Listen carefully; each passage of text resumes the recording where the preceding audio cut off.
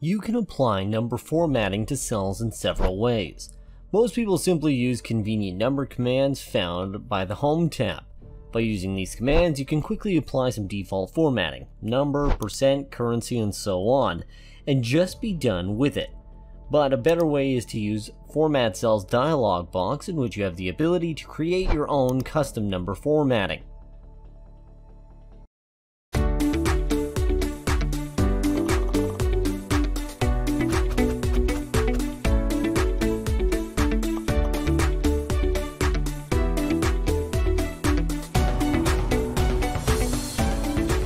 In this worksheet I have two columns, date and sales.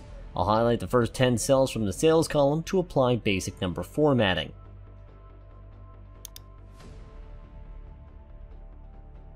Right-click a range of cells and then select Format Cells from the menu that appears. The Format Cells dialog box appears. Open the Numbers tab and choose a starting format that makes the most sense for your scenario. The values are sales, so we could use a 1000 separator with a 0 decimal places and enclose negative numbers in parentheses with red color. Click the OK button. You can clearly see the changes for these 10 cells. Now I'm going to highlight the cells from B11 to the end. Right-click again the range of cells and select Format Cells from the menu that appears. Click the Custom option. Excel takes you to a screen that exposes the syntax that makes up the format you selected. Here you can edit the syntax in the Type input box to customize the number format. The number format syntax tells Excel how a number should look in various scenarios. Number formatting syntax consists of different individual number formats by separated semicolons. I'll click on this format. Here you can see two different formats, the format to the left of the semicolon and the format to the right of the semicolon. By default, any formatting to the left of the first semicolon is applied to positive numbers, and any formatting to the right of the first semicolon is applied to negative numbers. So, with this choice, positive numbers will be formatted as a simple number, whereas negative numbers will be formatted with parentheses. Note that the syntax for the positive formatting in the previous example ends with an underscore and a closing parenthesis. This tells Excel to leave a space with the width of a parenthesis character at the end of the positive numbers, which ensures that a positive and negative numbers align nicely with negative numbers and they are wrapped in parentheses. You can edit the syntax in the Type input box so that the numbers are formatted differently. For example, try changing the syntax to the following.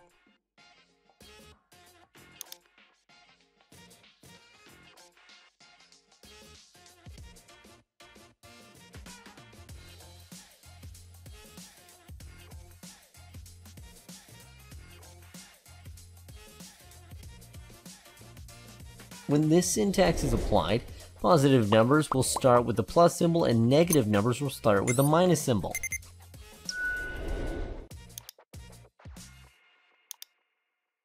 Now I'll show you how to format numbers in thousands and millions. Highlight all the cells of the sales column, right-click, and select Format Cells from the menu that appears. After the Format Cells dialog box opens, click the Custom option. Select this type. In your Type input box, add a comma after the format syntax. After confirming your changes, your numbers will automatically appear in thousands of places. The beautiful thing here is that this technique doesn't change the integrity or truncate the numeric values in any way. Excel is simply applying a cosmetic effect to the number. Look in the formula bar to see the real unformatted number.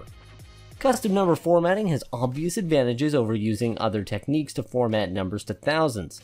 For instance, many beginning analysts would convert numbers to thousands by dividing them by 1000 in a formula. But that changes the integrity of the number dramatically. When you perform a mathematical operation into a cell, you are literally changing the value represented in that cell. This forces you to carefully keep track and maintain the formulas you introduce to simply achieve a cosmetic effect. Using custom number formatting avoids that by changing only how the number looks, keeping the actual number intact. If needed, you can even indicate that the number is in the thousands by adding K to the number syntax. Let's do it. Highlight the number of cells, right-click on one of them, and select Format Cells.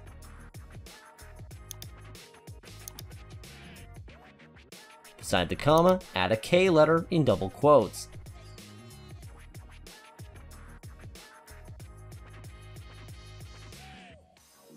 Click the OK button and look at the numbers now. Now, how cool is that? Need to show numbers in millions? Easy. Simply add 2 zeros and 2 commas like the number format syntax in the type input box.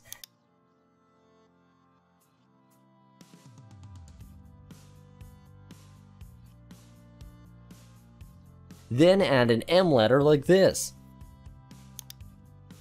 Press OK. Note that the use of an extra decimal places, or 0.00, when converting numbers to millions is often useful to show additional precision points. The numbers we have are relevantly small to convert them into million, but you get the point.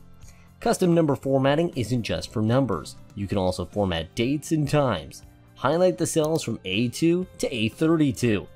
Open the Format Cells dialog box and click on the Custom category.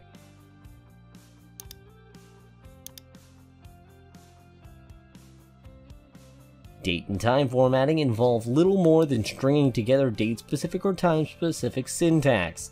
The syntax used is fairly intuitive. For example, add DDD is the syntax for the 3-letter day.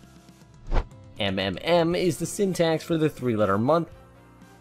And YYYY is the syntax for the 4-digit year.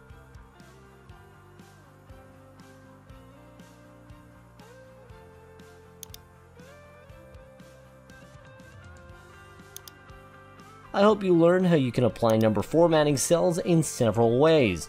I want to thank you for watching this lesson, and I will see you in the next one.